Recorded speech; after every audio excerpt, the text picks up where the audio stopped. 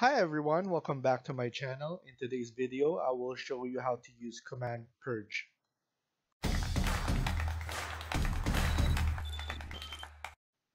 Purge removes unused items such as block definitions and layers from the drawing.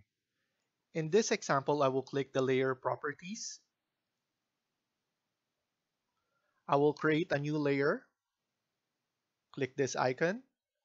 I will name it AutoCAD and press enter.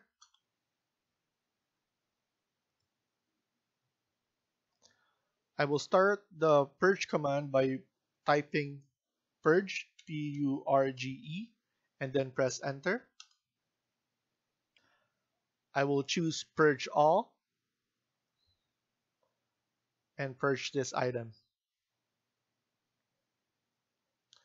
Once we go back to layers property, the AutoCAD layers that we created is gone. Thank you for watching and I hope you liked the video. Please hit like and subscribe. Feel free to comment down below.